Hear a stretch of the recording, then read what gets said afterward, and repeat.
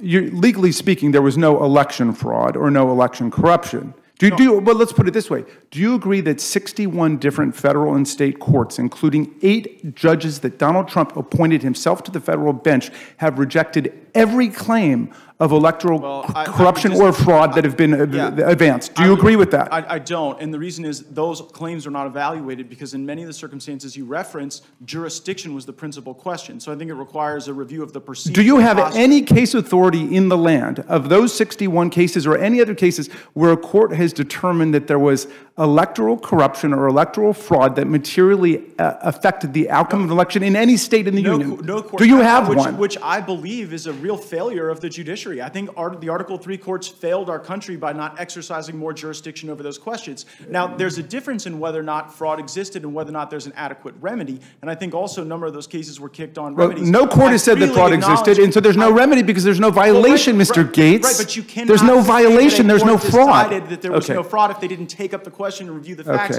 on jurisdiction or remedy. You know what? That might work on Steve Bannon's podcast, but that's not going to work in the Rules Committee of the United States House of Representatives. I'm sorry, Mr. Gaetz, forgive me. I've got some serious questions to ask you. The chairman of the January 6th committee, Chairman Thompson, and John Katko, who was the emissary of Kevin McCarthy, negotiated an agreement for an independent outside commission with 5 Democrats, 5 Republicans, equal subpoena power, right down the middle. And yet Donald Trump decided he didn't like it because he doesn't want anybody investigating January the 6th. So he turned against it, and then the Republican leadership flipped over and turned against it. I think you voted against that commission. Why did you vote against that commission? For many of the reasons that I've discussed today, that the focus on January 6th, the obsession so you don't want to know. Is unwarranted. You don't want to know anymore. Look, I think we have. Okay, let me ask you about that. We have a process in Article 3 where the courts get to determine those issues. If the United States government brings charges, people can resolve those in the courts. You don't want to know. That's not okay with you guys because you want to politicize it because you. I know you too well for this. You don't want to know the answer. Let's say that the exact same attack had taken place. Let's assume 145 of our officers were beaten in the face with baseball bats, steel pipes, Confederate battle flags, etc. Let's say they interrupted the counting of electoral college votes for the first time in American history for 4 or 5 hours. Let's say marauders, insurrectionists came into our building and chanted for hanging Vice President Mike Pence. But let's just change the hypothetical. This one element, Mr. Gaetz. Let's say it wasn't the Proud Boys. Let's say it wasn't the Oath Keepers. Let's say it wasn't the 3%ers. Let's say it wasn't the Aryan nations. Let's say it was Al-Qaeda or ISIS. Would you really not want an investigation into what happened with that attack on America? If Al-Qaeda or ISIS attacked the U.S. Capitol, I would think that the least capable institution to bring them to justice would be this January 6th committee. You would not want... I would far prefer the legal process to play out or the military process to play out. If the American people had to rely on the Congress itself as an institution to protect us from ISIS, without law enforcement, without the military, we would be in deep, deep trouble. Okay, is that a new position for you and Mr. Jordan? Because I know you guys have been involved... It's a new hypothetical. Yeah, you've been involved in a lot of different investigations, both of you. For example, does Benghazi ring a bell?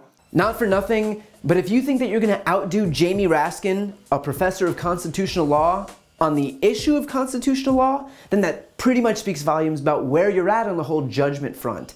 Now, Raskin asks Gaetz to acknowledge the objective reality that while Republicans wail about there being fraud in the 2020 election, that when it came time to actually litigate that fraud in the courts, that every single judge in 61 cases, including ones who were appointed by Donald Trump himself, rejected those claims of fraud. And Gaetz can't even do that, claiming that in fact jurisdiction was the principal question, and so those cases were ruled on procedural grounds and not on the merits.